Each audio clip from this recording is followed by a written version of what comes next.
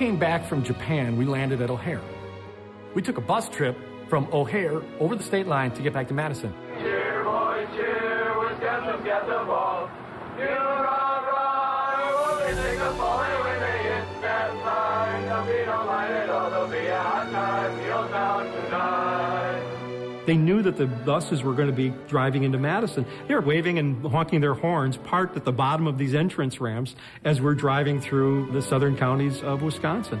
There were people just lining the streets in different areas all the way to the stadium when we drove right out onto the field. We really appreciate your support. We got the greatest fans here in the United States of America. It was an awesome experience. I mean, we were all on cloud nine. To be able to put all that into words, you know, it's tough to do.